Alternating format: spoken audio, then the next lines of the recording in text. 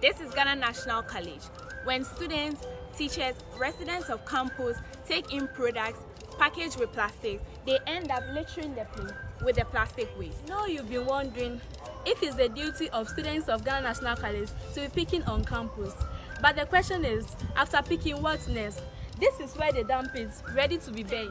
We came up with a project called Sanitation Alive, where we pick all these plastic waste and turn them to useful products.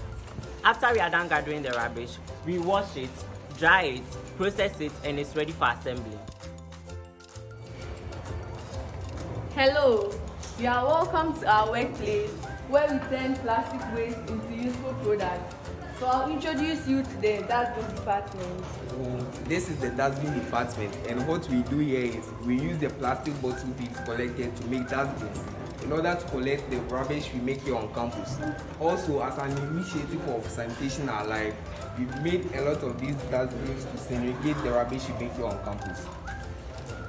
I'll also introduce you to the bin liner department. We designed the bin liner for the dustbin department. As you can see, we use water sachets, a thread and a needle to form the bin liner for the effective collection of rubbish. We have next the power bank department.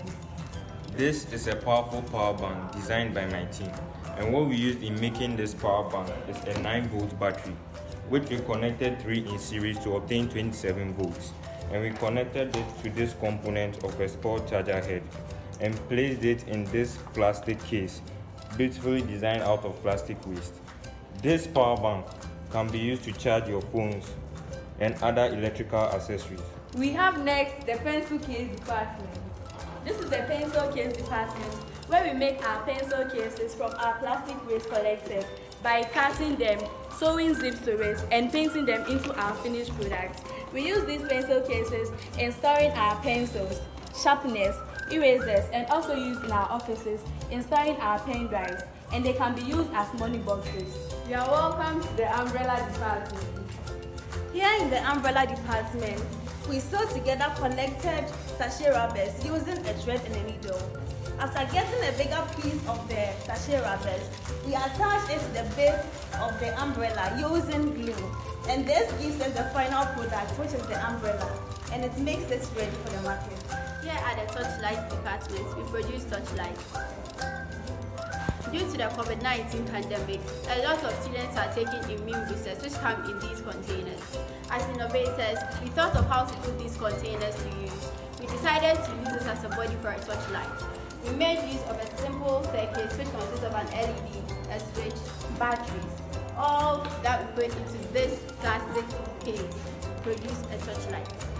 Now the question is, why should waste go waste? This led the team to use plastic waste gathered from the campus to produce artifacts like board bin liners, pencil cases, torchlights, and umbrellas in a quest to mitigate burning, which could lead to emission of toxic gases into the atmosphere and could deplete the ozone layer. Hail boys, hail, share girls share for our newfound vision of recycling plastic waste this year. Sanitation Alive!